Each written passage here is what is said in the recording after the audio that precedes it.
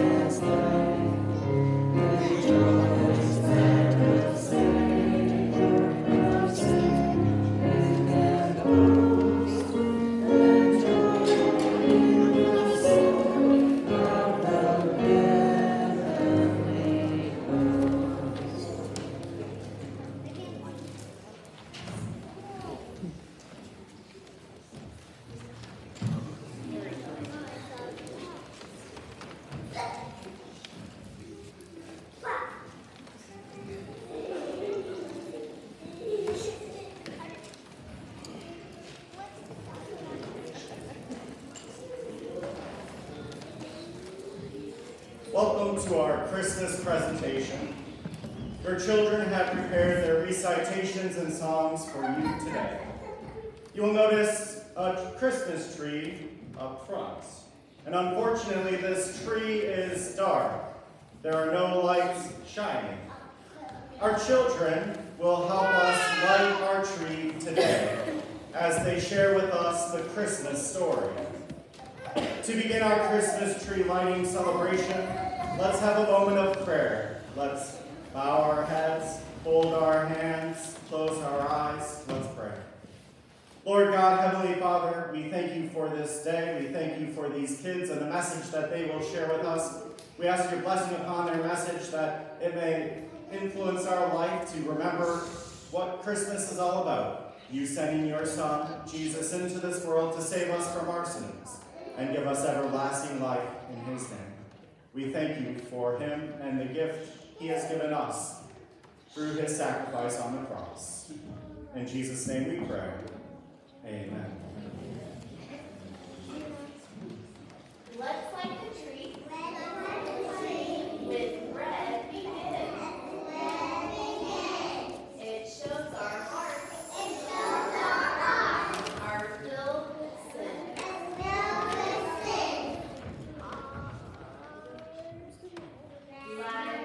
Light the tree on this Christmas morn. Tell the people everywhere, Jesus Christ is born. Our children know that we celebrate Christmas for a reason. Jesus came to live with us because there was a problem. That problem began in the Garden of Eden when Adam and Eve sinned against God. And that sin was passed down to all of us. Romans 3:23 says, "For all have sinned." The red lights on our tree remind us of the sins we have done. The Bible says our sins are red like crimson. Isaiah 1:18 says, "Though your sins are like scarlet, they shall be white as snow." Let's light the tree. Now blue's the light. It makes us think of Christmas night.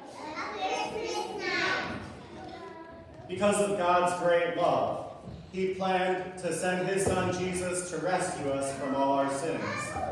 John 3:16 says, "God so loved the world that he gave his one and only son." The next color on our tree takes us to the wonderful night so long ago. It all began in the Bethlehem manger when God sent Jesus as a baby born to Mary and Joseph. The blue lights on the tree remind us of the dark blue sky that covered the tiny village of Bethlehem. These tell us the Christmas story again. In those days, Caesar Augustus issued a decree that a census should be taken of the entire Roman world. This was the first census that took place while Quirinius was governor of Syria, and everyone went to his own town to register.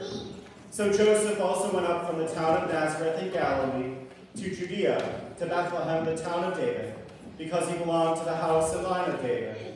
He went there to register with Mary, who was pledged to be married to him, and was expecting a child.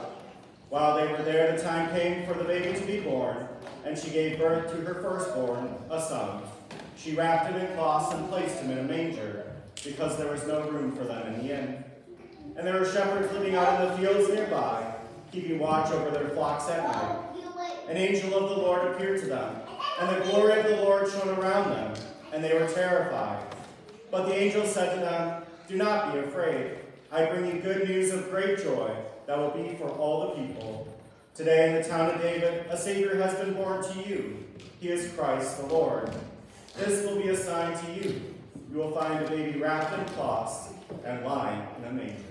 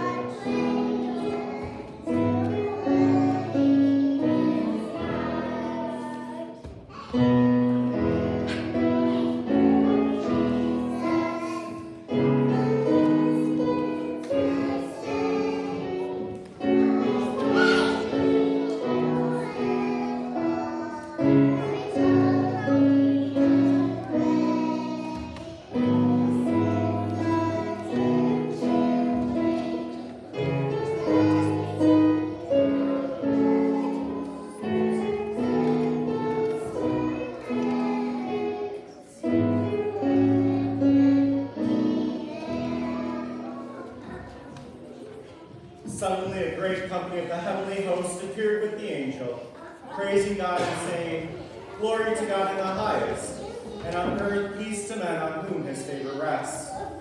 When the angels had left them and gone into heaven, the shepherds said to one another, "Let's go to Bethlehem and see this thing that has happened, which the Lord has told us about."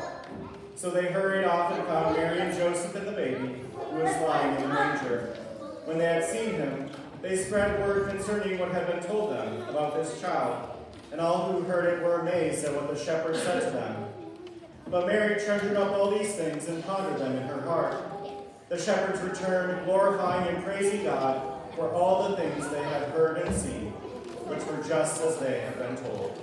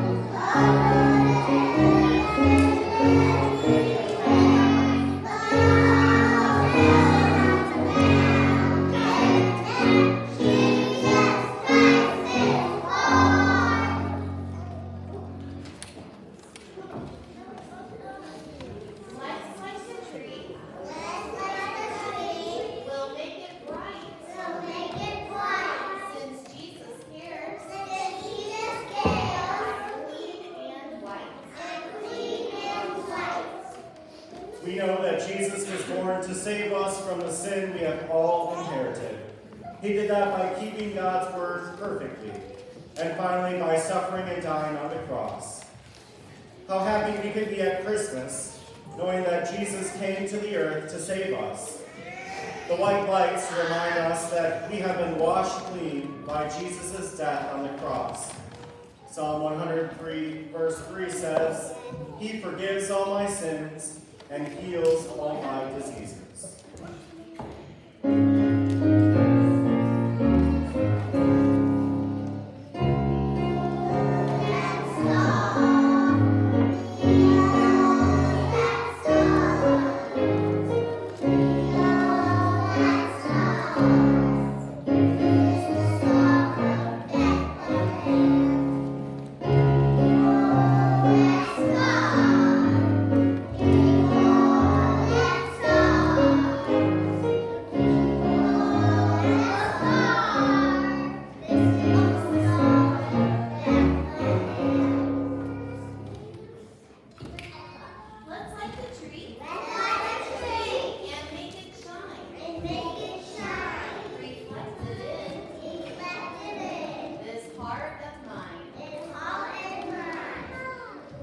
We put all the beautiful lights together and enjoy the warmth and brightness of their light. Now, every time we see a lighted Christmas tree, we can remember the story told by the colored lights. Psalm 27, verse 1 says, "The Lord is my light and my salvation." And now we will share this wonderful story with our friends and families.